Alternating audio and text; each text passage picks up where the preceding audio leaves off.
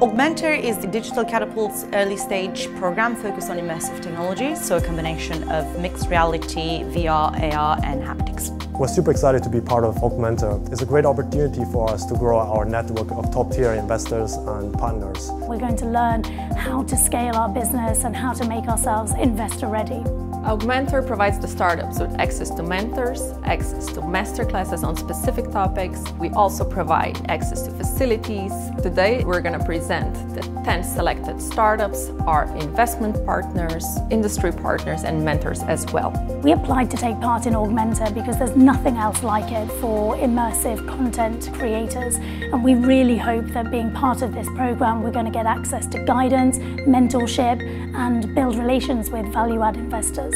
Working in a startup can be quite isolating. The Augmentor program puts us in contact with the immersive tech community, gives us access to a lot of technology, know-how and talent. We want to connect our robots to the cutting-edge equipment that they have. I'm sure the investor will be super impressed. The first cohort was a great cohort. Founders were talented and some very viable businesses came out of that. So we are very pleased to come back and have a chance to partner again.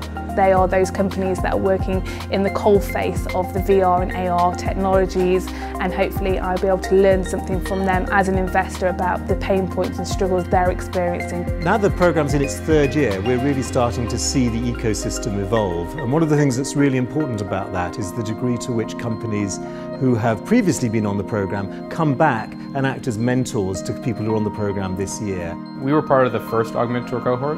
It's nice to be attached to the Digital Catapult as an institution. It's really like kind of our main plug into the rest of kind of what's happening in the government and some of the initiatives that are taking place around technology in the UK. Having a place that believes in your technology or believes in your industry is super vital. It's now just a matter of having everybody part of that ecosystem.